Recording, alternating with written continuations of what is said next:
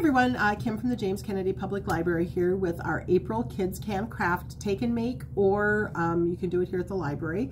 It will be a seed starting kit for flowers.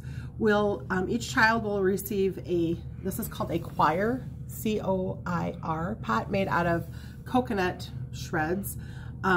We didn't do the peat ones for various reasons. These hold water a little bit better and don't dry out as fast. You'll get one of these.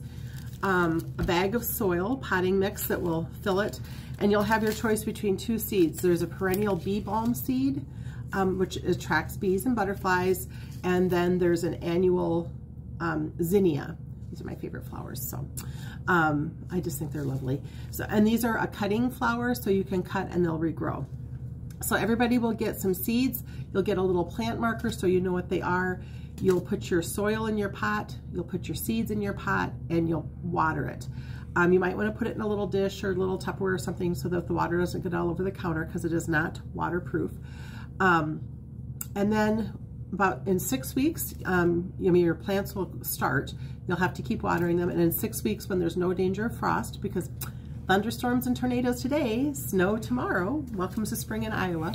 So about mid-May, you can either take the whole thing and put it in dirt and soil in place like a garden or a flower bed, or you can put it in a pot.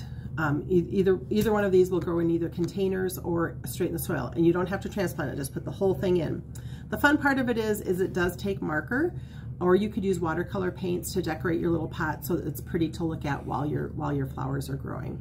So we have the permanent markers if you choose to decorate your pot here, or you can do it at home with either watercolor paints or permanent marker.